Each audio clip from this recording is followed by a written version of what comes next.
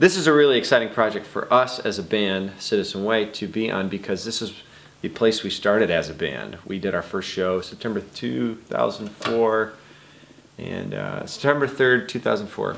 In Herrick Chapel. In Herrick Chapel. I called you to see if we could come and play. Yep. And you gave us the whole chapel. That was our first, you know. What was I thinking? I know, exactly. What were you thinking?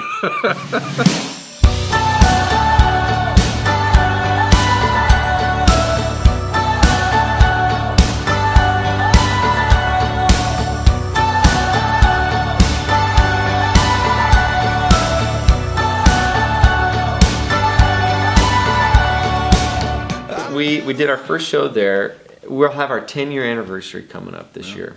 And we continued to practice here, up here in the Thompson Center upstairs.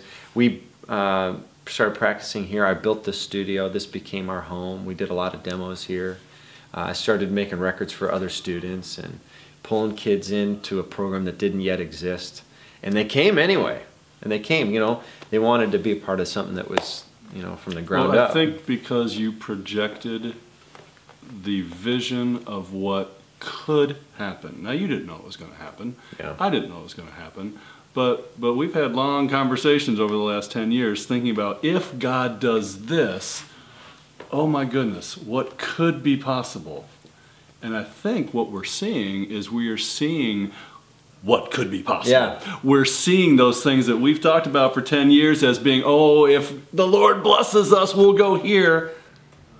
Well, we're going here. Yeah. So I'm just really stoked by where this all could go. Yeah. And it's crazy. And this weekend was really special in that regard because we, for the first time, brought somebody from Nashville here to produce a couple songs that are actually going to go on our next record, that'll likely show up on the radio. Now, we've had, from the studio, we've done vocals from here that showed up on the radio. We did at Aaron Roos's studio, Solid Sound.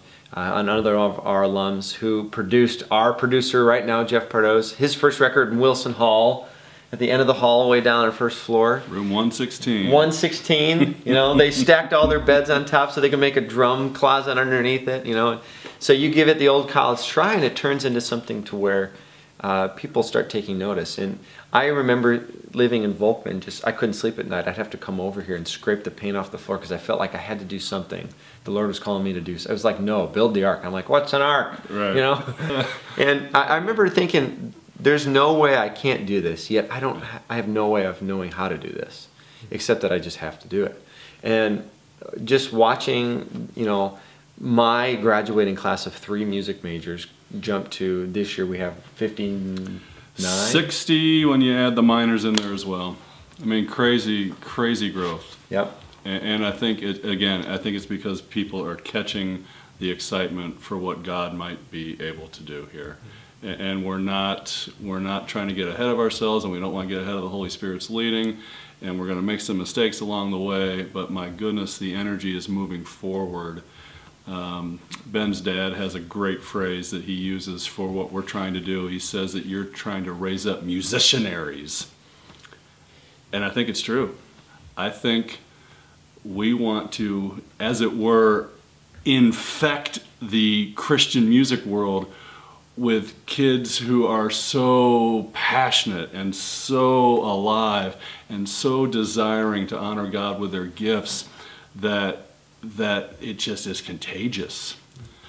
But I would love for Judson to be known as a place where students can come who have the gifts, have the passions, and that by God's grace we can help unleash them and their dreams and their vision for using their gifts in worship settings to lift up the name of Jesus and to have that spill over and over, pressed down, shaken together, and running over.